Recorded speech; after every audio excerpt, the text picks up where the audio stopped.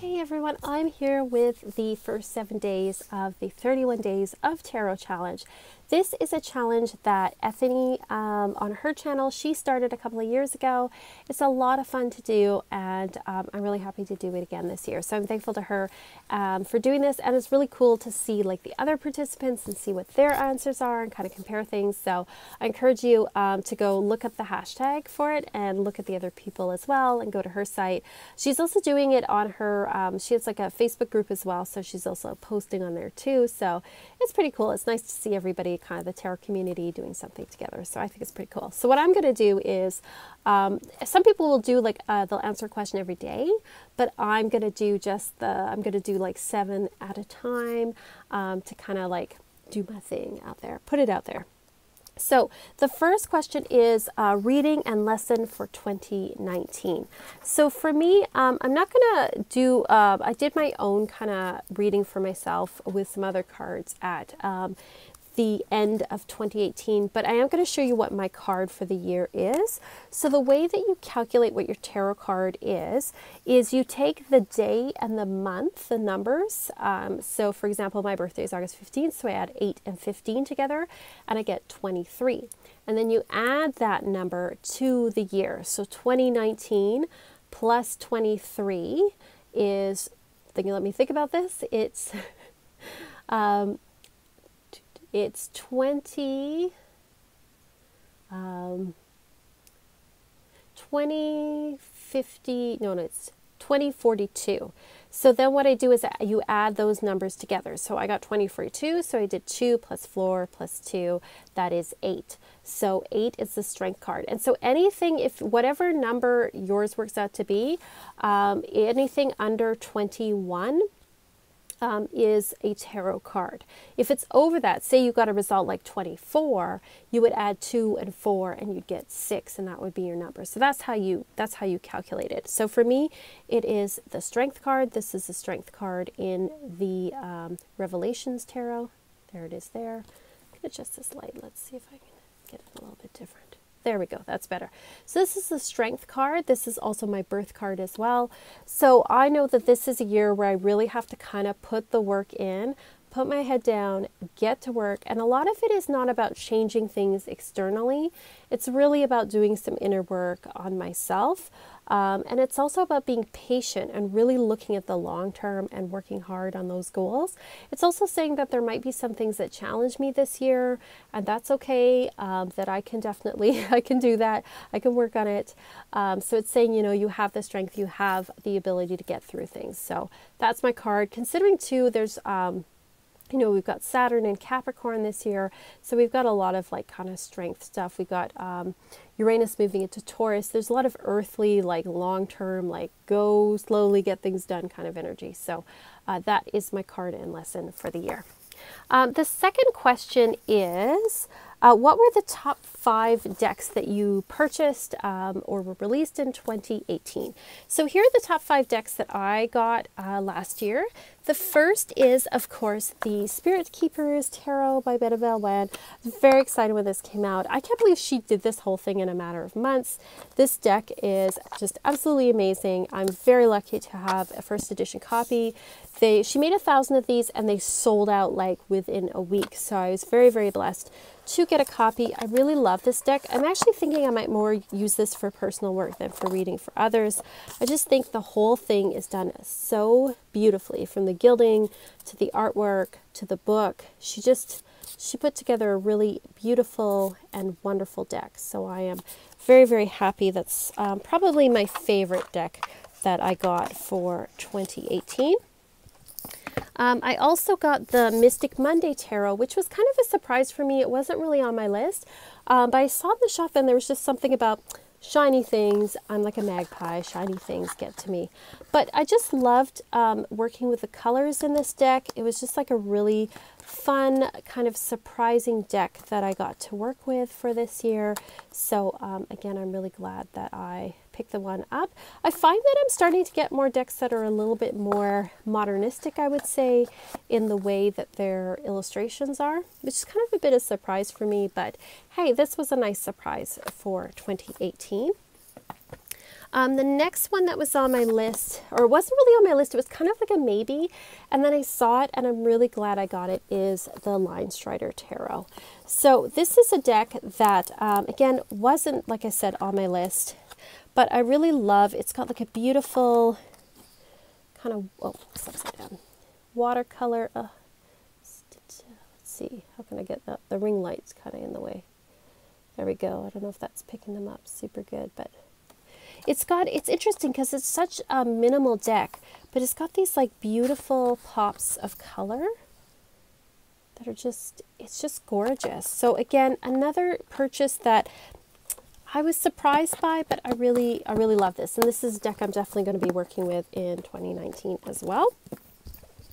Another one was on my list was the Tarot of Wonderland. I'm a sucker for all things Alice in Wonderland, and so I'm glad that I got this. I love the new Llewellyn boxes, I have to say, with the magnetic closure. So much better presentation. This was a deck where Barbara Moore wrote the book with it, so you know, it's a pretty good book. It's just a really fun kind of deck that I really just love working with. It's a very summery kind of deck. I'm going to be working with this summer for sure. Love the colors on this. Love the whimsical nature of it. It appeals to my humorous side, that's for sure. So that is a lovely 2018 deck there. And then the other one that I got that was on my list was the Druidcraft Tarot. Now this is in kind of, it's not the old style Llewellyn box, but it is kind of flimsier, but still one you can kind of keep stuff in, which is good. There we go. Try to get that ring light off. There. Okay, there we go. That's the book. It is a big deck. I have considered trimming it, and I've never trimmed a deck, so I'm a little worried about it, but I've seen it trimmed and it looks gorgeous. It is just like a gorgeous deck. Of course, what's the artist's name on this again? I always forget his name.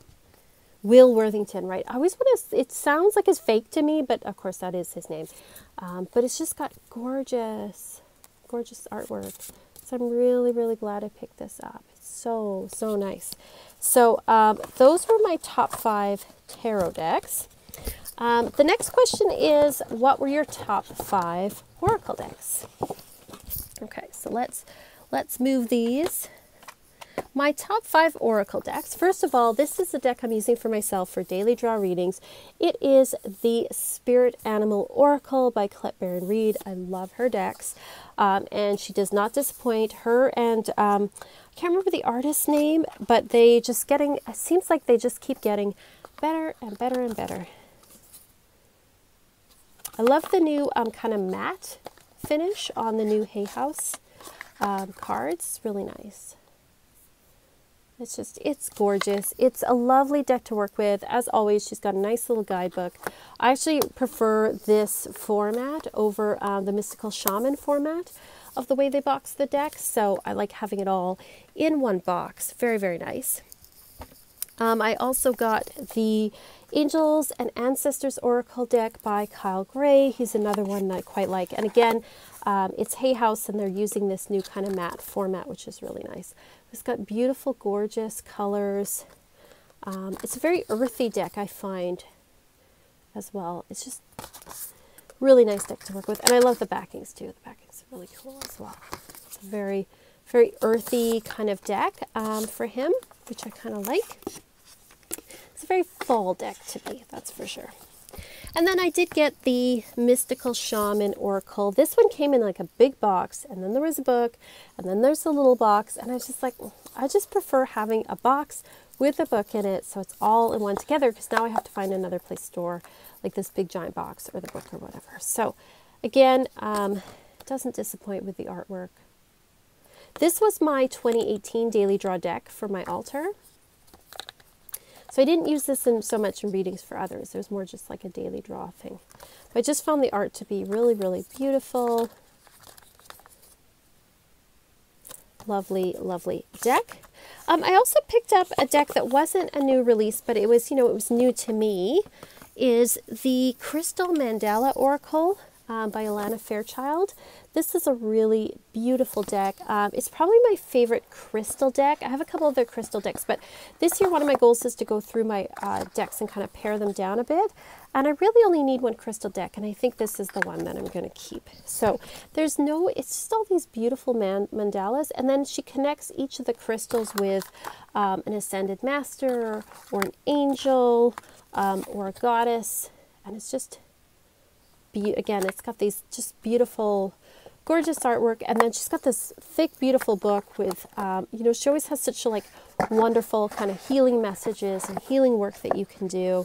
So I do really like this one as well.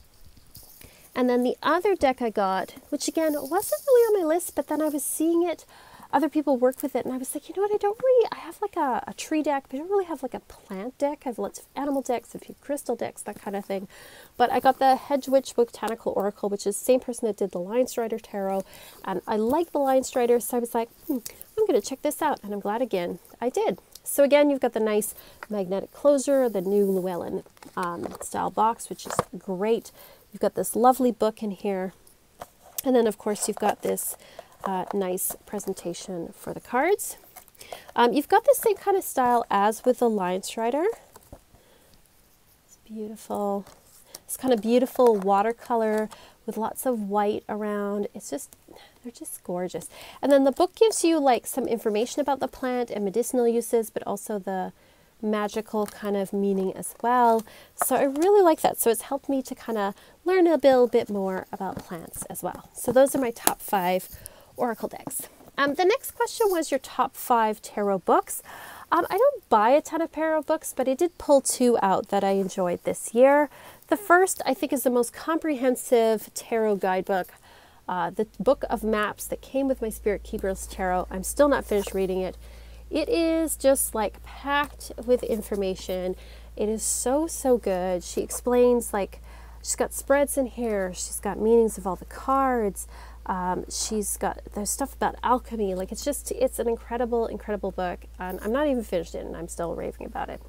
The other one that I picked out, like, this one's very esoteric and, you know, got a lot of good occult kind of knowledge to it. But for the less advanced people, but even for people like me, I enjoy stuff like this. The Everyday Tarot by Bridget Esselmont, who has, you know, Biddy Tarot, her website, her podcast, all of that.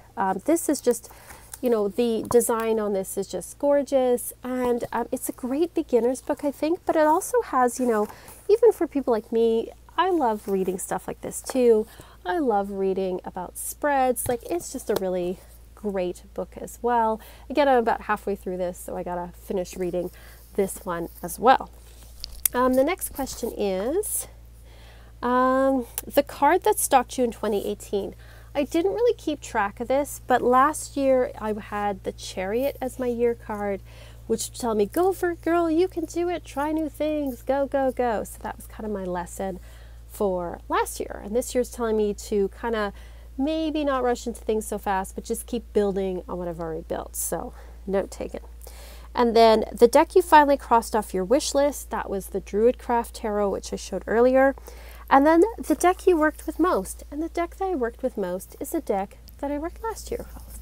And that is, just reaching for it here, the Shadowscapes Tarot. So this is probably my favorite tarot deck.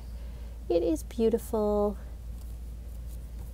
I love all of the beautiful watercolory, fairy-like images on here. It's probably one of the decks I read with most for others with. I just find it a really gentle deck, but still pretty straightforward. So those are my answers for the first 7 days of the 31 Days of Tarot Challenge. I'd love to see if you put up a 31 Day of Tarot video. Let me know, or a blog post or something. And yeah, thank you so much for watching. And yeah, peace, love. Oh, peace, love,